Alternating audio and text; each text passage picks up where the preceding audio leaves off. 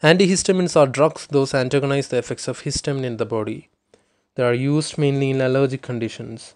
There are two main categories of antihistamines: the H1 antagonists and the H2 antagonists. Among them, the H1 antagonists are used in controlling allergic conditions. H1 antagonists prevent the action of histamine by binding to H1 receptors in the body. These drugs have several effects in the body.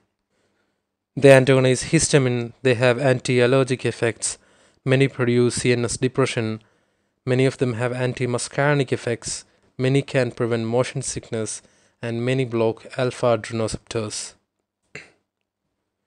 They antagonize histamine and thus can prevent effects such as intestinal spasm, bronchoconstriction, pruritus, pain, vasodilation, etc. These effects can be obtained only if the drug is taken before the exposure of the body to the allergens. The first generation antihistamines are the ones producing CNS depression, as they can pass the blood-brain barrier with much easiness. The antimuscarinic or anticholinergic action could bring forward effects similar to atropine in the body. The effects on motion sickness is thought to be either due to the antimuscarinic effect or by inhibiting histamine receptors in the brain. The alpha adrenoceptor blockade can reduce the blood pressure. The H1 antagonists are classified into two: the first generation H1 antihistamines and the second generation H1 antihistamines. The major drugs coming under first generation H1 antihistamines are promethazine, diphenhydramine, dimenhydrinate, phenyramine, chlorpheniramine, cyproheptadine, meclizine, buclizine, clemastine, etc. Promethazine, diphenhydramine, and dimenhydrinate are highly sedating ones, and these, especially promethazine, are used against motion sickness.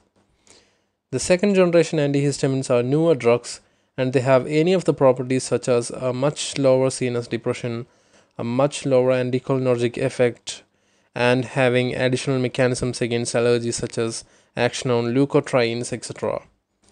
The major drugs included in this category are cetirizine, levocetirizine, loratadine, desloratadine, fexofenadine, ibastine, azelastine, etc.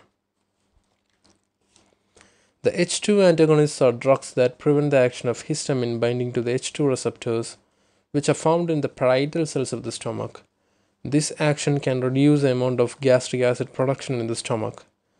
The major drugs in this category are ranitidine, cimetidine, famotidine, roxetidine, etc. The major uses of these drugs are against gastric and duodenal ulcers, gastroesophageal reflux disease, etc. If you want me to create more videos like this, please hit the like and share button and subscribe to my channel. Thank you for watching.